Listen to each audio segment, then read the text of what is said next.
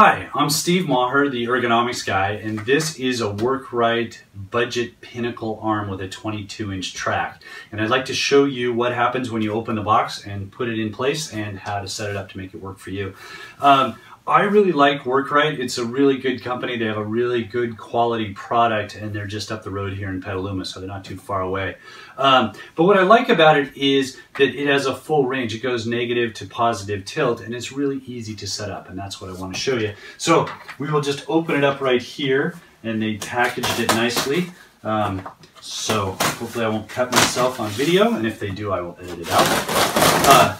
But we will just open this up here. And this is what you get. You get a box of paper. Okay. Now, when you open it, you're going to get three parts. You're going to get the arm, you're going to get the platform, and you're going to get the track. Okay. So here's the first piece. I'm actually going to put this a little bit lower, and we'll take them out one at a time. This is the keyboard tray itself, or this is the tray. This is where your keyboard and mouse go. I usually like it to be one level so the keyboard and mouse are of the same height. Okay, it comes with a wrist rest which is fully removable, and I'll show you that in just a sec. Then you get some more paper, and you get a box. And inside this box, you are going to find both the arm and the track, and they're two different pieces. A lot of times people get confused as how these pieces come together. I'm going to show you that. So, you will get some instructions, which is great, and some little tiny screws for fixing the platform and the track. We open this up. This piece right here, these are kind of stuck together. Let's see how they come apart. If they come apart. Oh, maybe it's together. So we're going to take the cardboard out of here. Sometimes these pieces come separately. You have the track, okay? This is 22 inches. They also make a 17-inch track, and they can also be cut to order. So you can cut them shorter. And what this does is it's going to attach to the underside of the desk. Okay, so you want to make sure that you have 22 inches of free space underneath the desk so that the arm will slide back and forth and fully retract. If you have a 17-inch track, the platform doesn't always slide underneath the desk completely. This piece here, you can see this piece here is the arm, and this is the piece that comes up and down and changes the angle.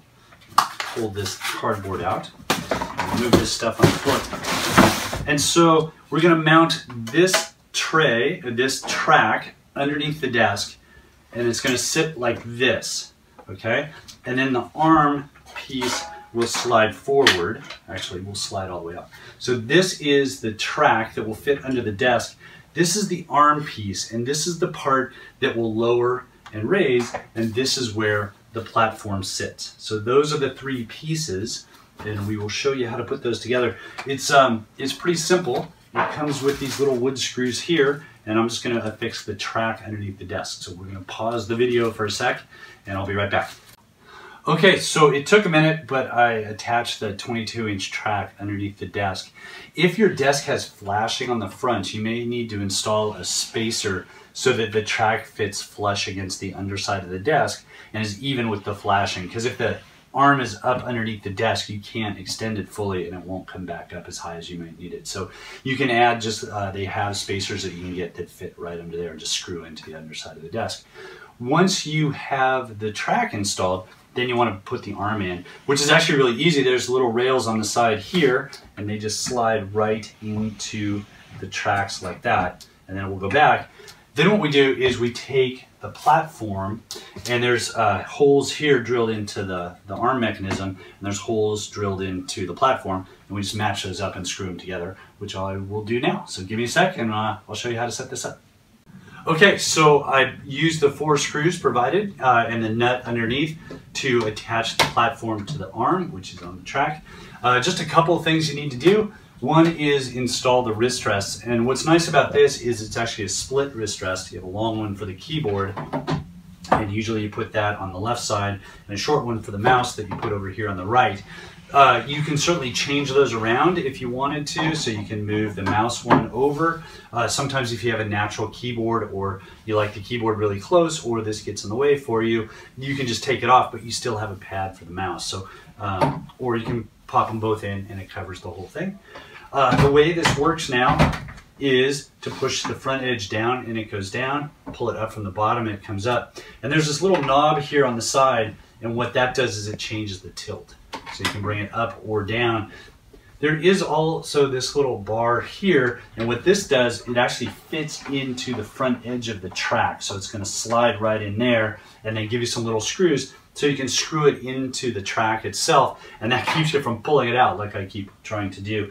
But that will limit it so it won't fall out into your lap when you pull it out by accident.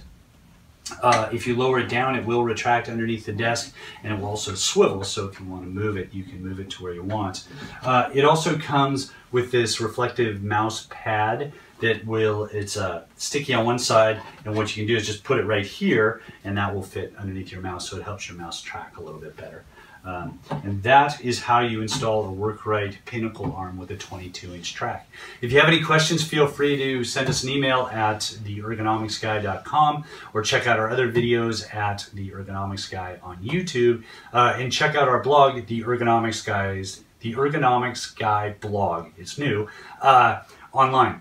Thank you very much.